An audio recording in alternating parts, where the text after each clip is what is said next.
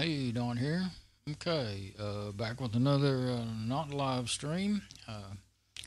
Check over here that everything is working. I'm gonna close that. Yeah, there we go. Okay, looks like yeah we're recording. Okay, because it says pause recording, and I see my audio because I can't. It's not a live stream this time, so I can't look over there and see if it's working. Okay. So, we're using Simple Screen Recorder because we are trying to fix OBS Studio. And I can't, it doesn't do cameras, just desktop, but since I can bring my cameras in here, like doing that, and hit full screen, or I can go to it's not actually full screen though, that's all you get.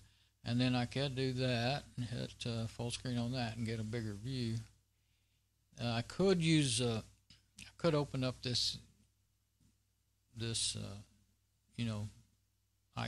and you have to do it just right in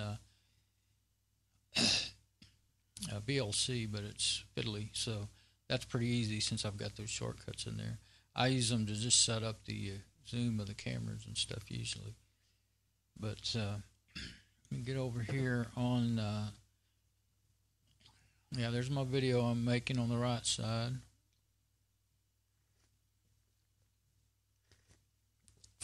Went and got me some protein chocolate, hot chocolate mix. I needed something to pick me up. I was going to say what it's called. I think it's called Pure Protein brand, but it's this protein powder mix, and I just put it in water because, well, I don't drink milk because it bothers my stomach.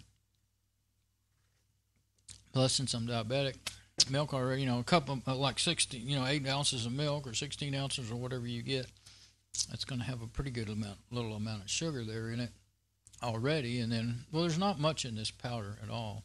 I think it's 3 grams per serving, and serving is about 1/4 of a cup, I think. I'm guessing there's a little plastic measuring cup. I don't use that much unless I don't use that. Well, I used more just now because I used 4 very heaping teaspoons. If I'm using a coffee cup, I'm using a bigger cup.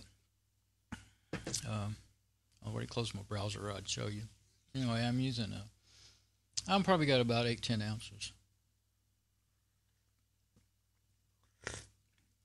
And it doesn't mix very good in water, but if you warm it up in the microwave, that's why I make hot chocolate. Well, it tastes better, but it makes it to mix better, dissolve better.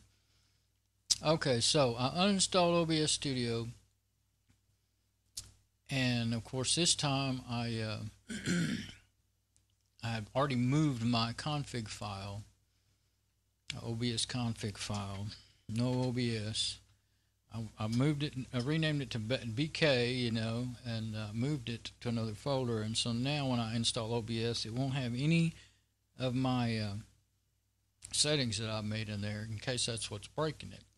I kind of think it's a bug in the newest version, but we'll find out hopefully by doing this. Now I'm going to go reinstall OBS Studio. I could go, instead of doing it in DNF, I could do it in the terminal just to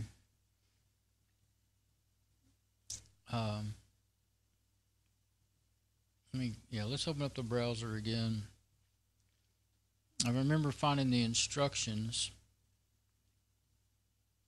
and so I should be able to get to those, get that extra deal out of there. Okay, let's see. Yeah, okay, I think I remember where I've got it. OBS, and then been doing lots of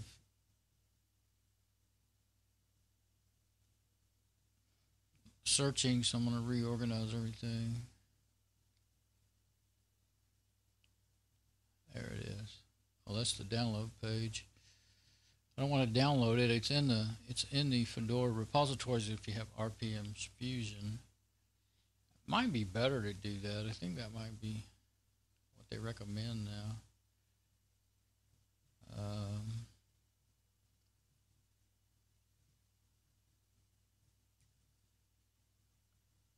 Yeah, they're just showing downloads in there. They do have GitHub. Let's look on GitHub. I think that's where maybe that's where I saw the instructions on how to install it.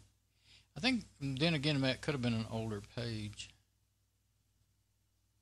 Yeah, so let's just go ahead and install it in DNF. I've been in there several times lately, so not a problem to do it that way. But that's their download page, and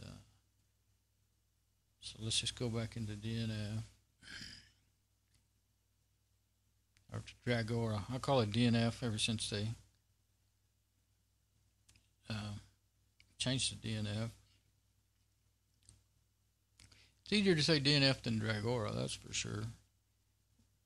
Kind of check my file, make sure it's working while I have a chance. It's the only way I know if it's working. I guess I was live streaming with this app a while ago, and it was stream stayed yellow the whole time, and then it went red, and then it went back to yellow. And the first time I tested it, it stayed yellow the whole time. So I was worried that it was going to quit on me altogether, so I decided to make a file. But now I don't have no way of knowing if it's working without sitting here long enough to watch that file grow a little bit. There it went. It might be better to stream after all. But since I'm like I am, I'm going to stay like I am. As soon as that reloads, was one of the reasons why I thought about doing it in the command line. I know I saw the command somewhere, but now I don't remember where.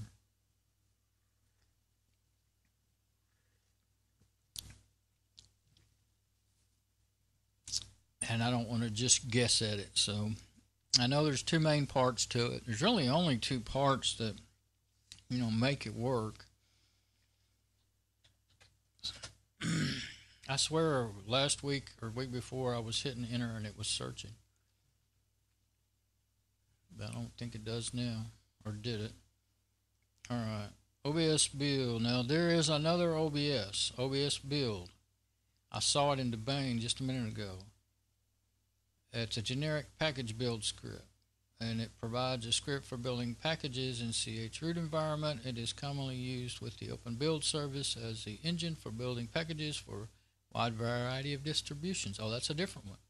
There's another one. See, I went and looked at my Downgrade 8 in my Dell 6000 laptop. It's older, so it's running an older version of Downgrade. I've got 9 on my newer laptop, but the only OBS in there was one that was Open Build Service, I think is what it was called. Is that what this is called? This is something else all even. And what it did was allow you to install RPM packages on Downgrade. So you got to pay attention to what OBS you're getting. And that's still part of that OBS build. Now, OBS Studio. Now, I am going to go ahead, let's see, 21.1, that's 686, this is a 64-bit machine, so I could install that and it might work, but first I want to see if it has, I want to install the newest one like I had them already, and see if that's got anything to do with it. Now, that'll probably install the, OBS libs. Let's, if you select, sometimes when you select the wrong thing, you mess things up. So let's hit apply. See if it puts it in there. It should. And since I have deleted my config files out of everything in the OBS folders here that stayed behind last time when I uninstalled it, I'm hoping it will be back to scratch and maybe it'll actually stream without crashing it. I at least have to see. Now let's hit apply. Okay, OBS Studio, OBS Libs, the right one to go with it, XG64 encoder, embed TLS, and FFmpeg. And what I'm gathering, see, I'm using FFmpeg to record with right now, so evidently when you install FFmpeg for an app, it installs with it and in its folders. So, do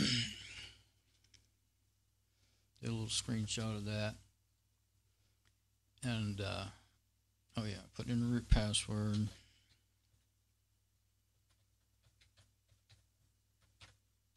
I rebooted the machine just for good measure. You usually don't have to do that when you install, update, or reinstall. Sometimes when you're reinstalling, you're trying to fix something broke. I figure it's a good idea because there just might be something left behind that's not going to get cleaned out until you reboot. If there is anything that needs to be cleaned up, you usually do have to reboot to get it to do that. When you're doing an uninstall. So, of course, with updates, there are some that have to have a reboot, but it'll tell you, well, my server just does it automatically. That's the way I want it. But this one, it should tell me this. But it is set on automatic updates. That's the thing. If I install the older one, if it updates in a few hours, then it'll just update it. So I got to figure out, there is a way to hold back, or at least there is in Fedora Server Edition. I think I could do it in here too. I have to go back and research that. So first I want to see if this will fix it. But I don't want to be holding back everything. I could turn off automatic updates, but I don't want that. I want my security updates. So, yeah, it tells you where you're at. It's at 405 at the bottom left. Even though the blue line is at 100%, it says it's 405. And the little ball is still spinning. So I usually don't sit and watch. I usually go off and do other things, and then when I get back, now something else. FF, MPEG, and MBEG. So that was, that was 100% of whatever it was doing. So it's not 100% overall. That's really not the way it used to be, and it's confusing. Used to, you had a little terminal window that you could open up and watch every little detail if you wanted to make sure it's happening. And YUM extender, and then in DNF extender, or YUM extender DNF, whatever they called it.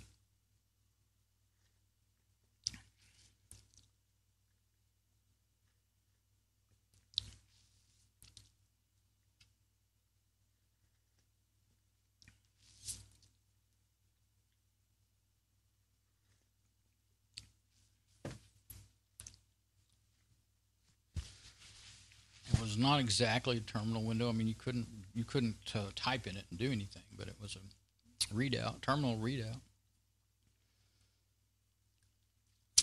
of sorts. Now, that's it. So the little ball is still spinning, so it's not completely done yet. Now it's done. Now, if I wasn't sitting here watching it, you'd still be wondering if it was done. Because that progress doesn't always stay there. I've seen it sit there and not be done, and that progress not be there, the left side. Okay, so should be able to quit without. You hope it would warn you if it wasn't done, but I'm 99.9% sure it was done just then because I sat there and watched it. All right, now we've got OBS. We should have OBS. Let's look and see if we have still in the config folder. Still nothing OBS in there. Okay, so probably when I open up OBS, it'll put that in there. So let's see. I guess I'll open it up. Since I've got this one that I'm recording on over in the OBS, where I usually put OBS, I'll put this one over here. Okay, now, let's see. Should already be in the applications menu, maybe.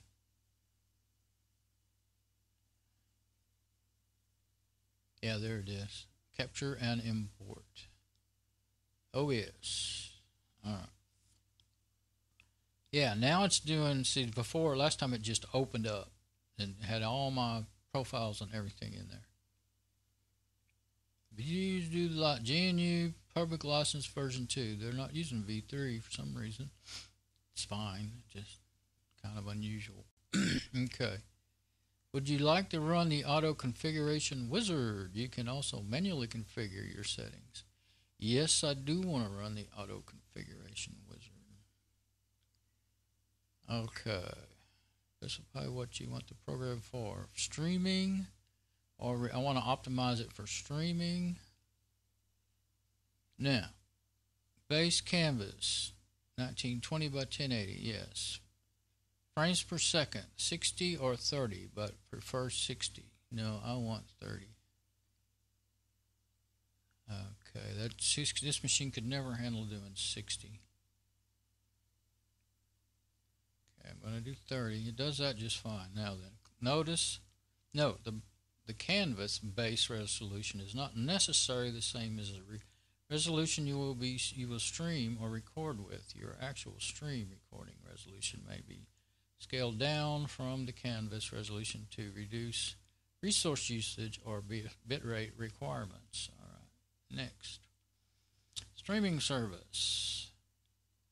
Oh, YouTube. Now, primary YouTube and just server. Now you can do backup, and you can set one up. You can have two machines running, one as a backup and one as a primary. Now then, I've got to put my stream key in there. Now the video bitrate is defaulted at 2500, but YouTube says they want 3500. Estimate bitrate with bandwidth test may take a few minutes. I may do that. But I got to get over here. Now, of course, the thing I need to do is do this without showing it. So I'm trying to think, how in the world can I do that since I can't switch to a camera or anything?